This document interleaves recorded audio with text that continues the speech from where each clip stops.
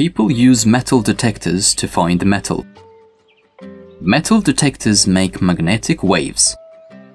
These waves go through the ground. The waves change when they hit metal.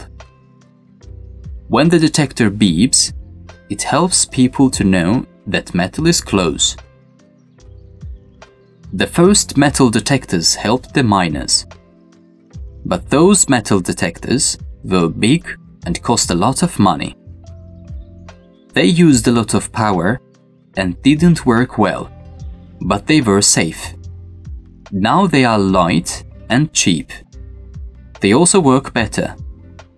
These metal detectors are also used to find bombs left in the ground during wars. It is unsafe for people to live in such places. There are special people who find bombs with the help of these metal detectors.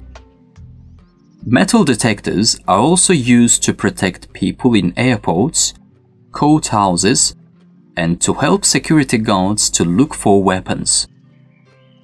So they make the world a safer place.